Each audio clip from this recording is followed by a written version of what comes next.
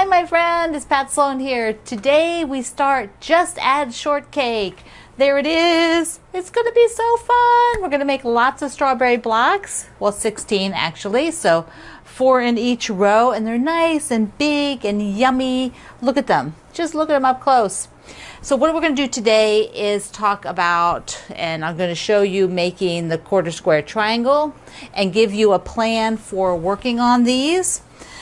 And also when we come back after doing that, I will look at the Secret Lives of Color for today, which is block number 49. We're almost to that magical 50. So let me just scan the quilt here, and I'll scan it again when we come back. So you can see all of the blocks. And on my website today, if you have the kit, you're getting these exact fabrics. And if you don't have the kit yet, you can go get it. Isn't that cute? So cute. All right, so let's just go ahead and dive into that.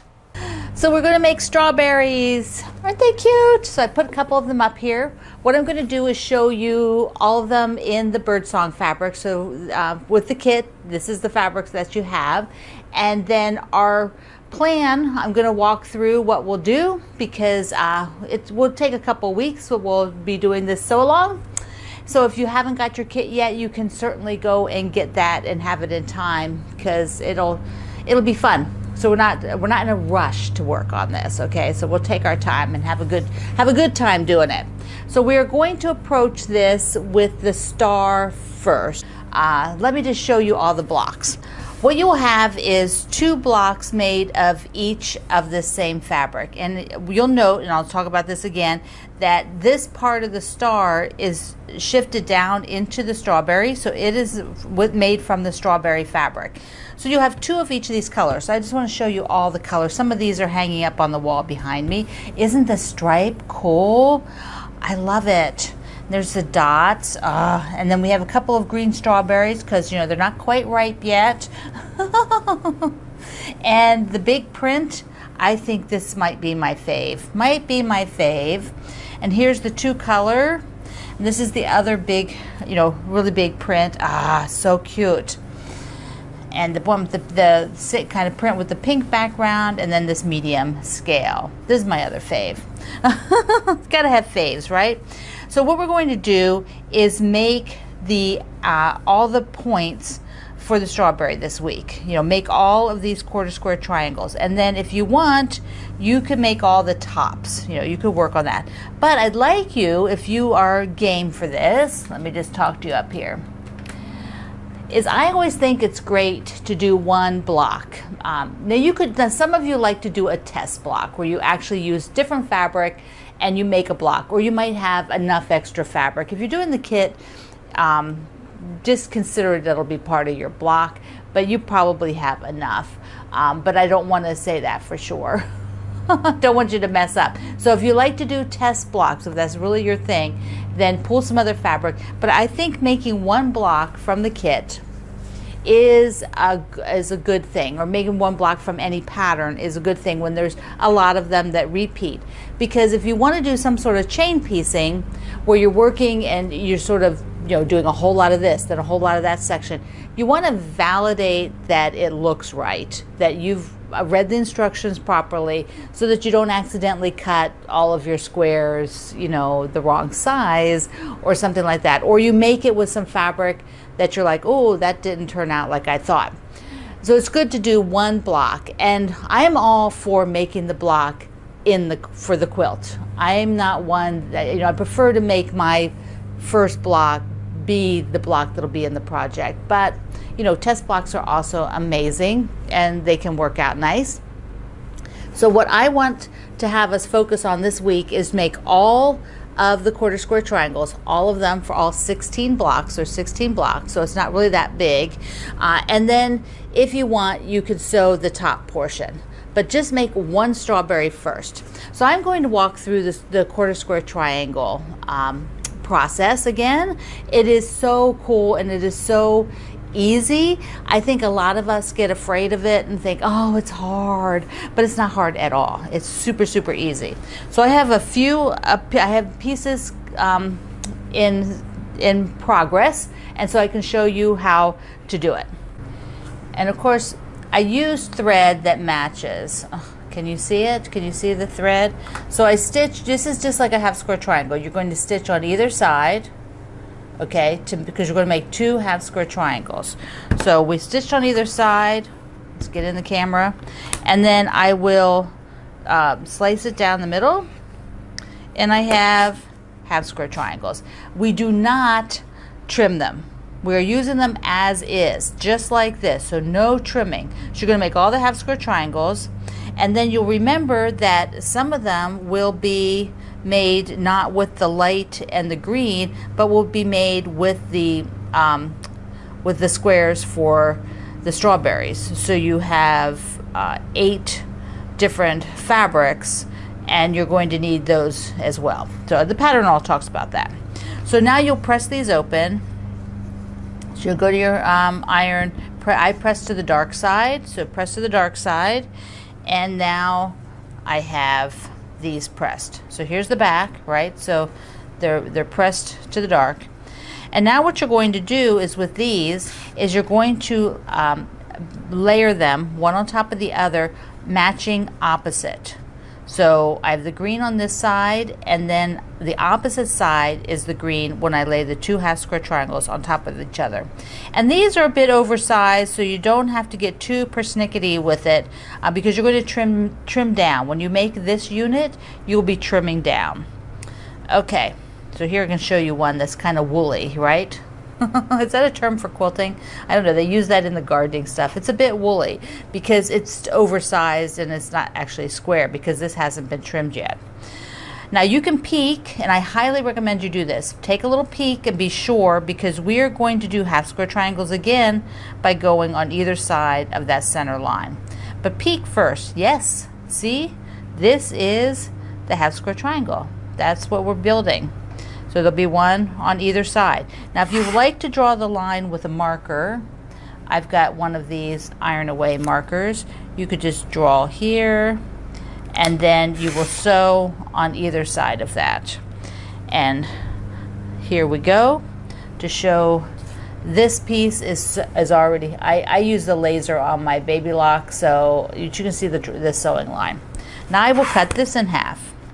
And when I cut this in half and open it, there is the quarter square triangle. Perfect, right?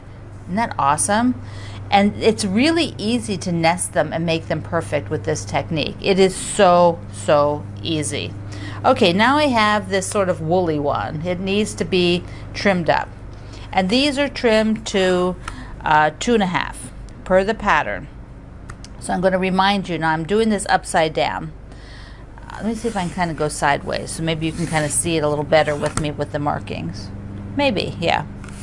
I'll try to shift even more sideways and not get my hand in the way. So what I'm trying to do here is I want to get the 2.5 and the 2.5. These have to be right on the seam. This 2.5 has to be on the seam. This diagonal line has to be on the seam. The 2.5 at the top has to be on the seam, and the 2.5 on this side has to be on the seam. You've got to hit all those markers. If I just come in here and do it like this, like randomly trim 2 sides, it is most likely not going to work out. So I position everything in advance so that I know I'm hitting all the marks I need to hit. Okay, now I trim 2 sides, and my hand will be in the way from this angle. Let me see if I can trim it. See, I shifted it. Okay, I've got to face myself. I got to face myself, otherwise I can't use this.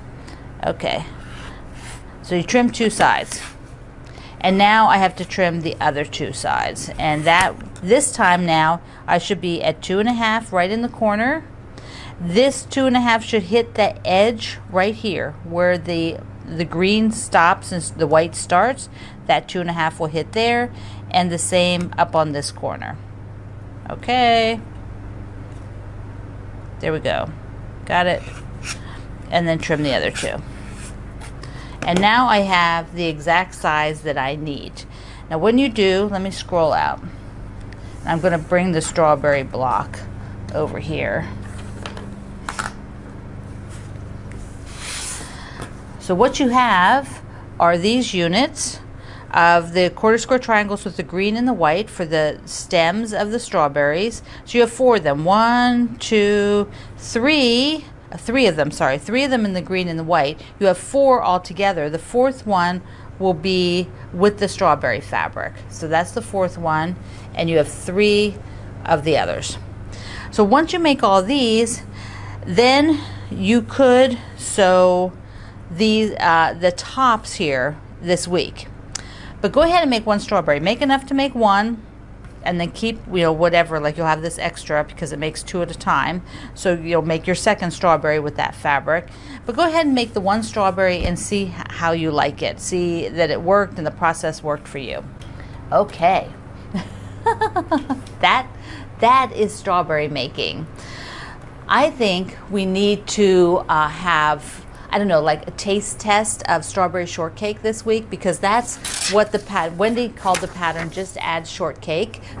So you got the strawberries, you got to add the shortcake. So I think I definitely need some shortcake this week. You can put them on sort of sweet biscuits. You can put them on those sort of spongy cakes that you buy already made. If you have other strawberry shortcake ideas or how you make it, share it in the comments. Share it when you share your block progress. I would love to hear about it. Okay, I have a tiny little clip here where I was doing some fabric folding. I wanted to just show you, it's kind of how the stuff comes off these bolts, or doesn't come on the bolts, but should have, been. Well, they normally would be. But I wanted to show you how I have to handle it. Take a look. I wanted to show you this little segment about how the fabric from Benartex comes to me, my fabric lines, because it does not come on a regular bolt like you see. It came originally on these tubes, which was pretty nice, but to save for shipping and weight, they're not sending on the tubes anymore because they're heavy. The tubes are heavy, they're sturdy. So instead I'm getting the fabric coming like this, which is all folded up, but it is still open. It is not folded like it was on a bolt. It is folded the whole length of fabric. So here is, here's the raw edge, like right here, and this is the whole length of fabric. So this is a bit unwieldy to cut. This is my Promise Me. This is the navy Promise Me fabric. So it's a bit unwieldy. So what I have to do is open this up and fold it in half to meet selvage to selvage, because right here, this is one edge of the selvage, and here is the other end. So what I have to do is open the whole bolt, or the whole stack of fabric, whatever. I think this is like a 3-yard piece. And then I will fold it in half, and then go ahead and sort of flip fold it so that at least now it is selvage to selvage, and I can easily put it on my cutting table and cut it. So I just thought I'd show you that little thing because I have to do that for every fabric that comes in. All my fabric lines. Let me show you another couple blocks up close. There's one with the largest print in Bird Song. Isn't that sweet? From a distance, doesn't that look so yummy? And then here's the ones that are not quite ripe yet. When Wendy was designing this, she told me that she really wanted to do this with the Bird Song. She just popped into her head, this looked perfect, this fabric for this pattern. But the balance of the colors, she was going to have these kind of oddball 2 that would need to have 3 fabrics, and she really wanted to do them as every block, every strawberry, there's just 2 of them. So she thought, oh, I can have some green strawberries in there, and it was just brilliant. It just gives that extra little fun, that extra little spark. Okay, so our block number 49 for the Secret Lives of Color is the color Woad. There we go. And this is, there's some interesting stuff in here about the dye and how it was developed. Like a lot of these dyes, they're extremely labor intensive. But there's a couple little things that were interesting in here.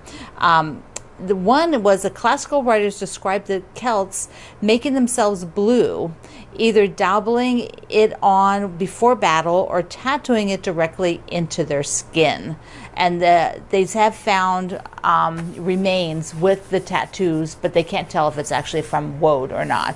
And the other thing was that I found interesting is the color blue, when it first was being made available enough production-wise so that everybody could wear it, people, there was no like royalty that had already claimed blue, so that everybody could wear blue because it wasn't for a select class of people, which I thought was really nice. Maybe that's why everybody loves blue. So maybe I should show you my block. I forgot. Here we go. Here's mine.